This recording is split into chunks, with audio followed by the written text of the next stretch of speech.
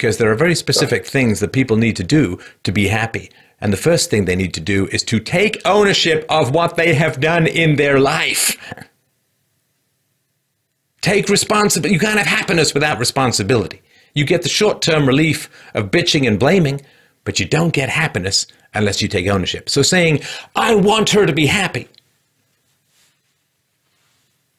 without specifically working with her so that she can take some responsibility in her life.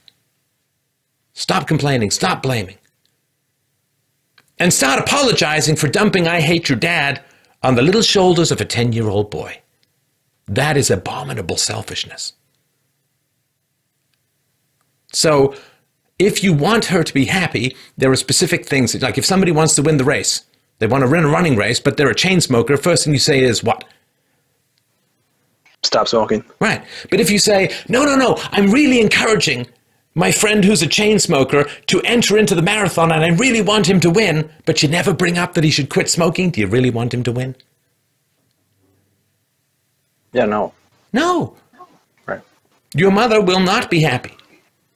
Newsflash, Tim, your mother will not achieve happiness.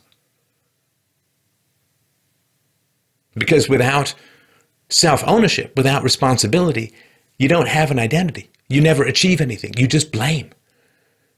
And you're like this light, acidic drizzle on the meringue happiness of everyone else around you. Right? The spine drencher. The sandcastle tsunami chick. Right? The minister of doom and gloom from the kingdom of woe is me. Mm-hmm. It is such an ugly, nasty, and vicious thing to do, to burden a 10-year-old boy with open contempt and hatred of his father. To take ownership of that, and to have, and I'm sure she didn't just start bitching at you when you were 10. I'm sure it happened earlier. So let's just say 20-odd years of bitching at a child, complaining to a child, drenching a child in your negativity and victimhood.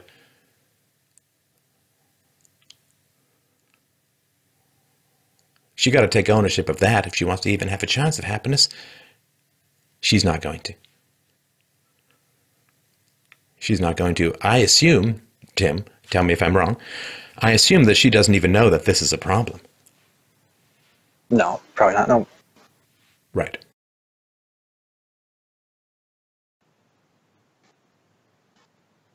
Wouldn't it then be my job? I know you're probably going to say, oh my God, but wouldn't it then be best if she did know it was a problem?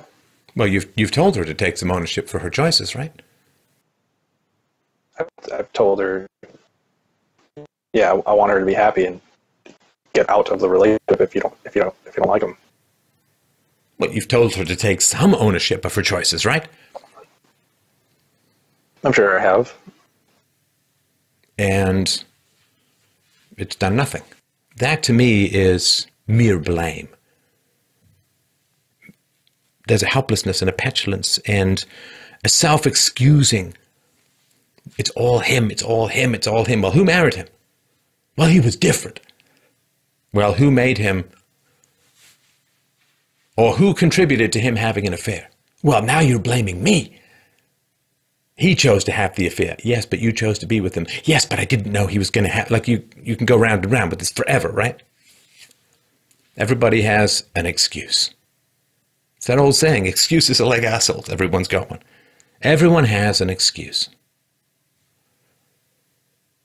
And they drain the fuel of their life thereby. You can blame other people all you want.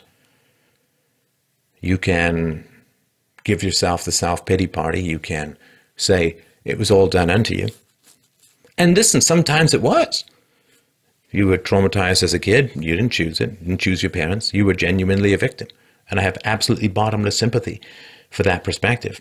But if you're a grown-ass woman and you marry a guy who cheats on you, you have some causality in the matter. Now, everybody wants to abstract themselves, to distance themselves from the bad thing that happened and just blame the other person. Oh, I'm an innocent angel and this demon man over there. But then what happens is you become addicted to blame. You become addicted to excusing yourself. You understand your mother cannot leave your father, and she will never likely leave your father because she's addicted to blame and to excusing herself. And when you're addicted to blame, you need someone to blame. And if you leave the marriage, you have no one to blame. You now, oh, I'm free of the oppressor. Jesus, how many people want to be free of their oppressor? Most people love their oppressor. I don't know if it's Stockholm Syndrome or just massive self-excusing or whatever. Most people, your mom, I hate that man. Sure. And most cigarette smokers hate smoking, and most people who are drug addicts hate the drug. Doesn't mean they're going to quit, because they need it.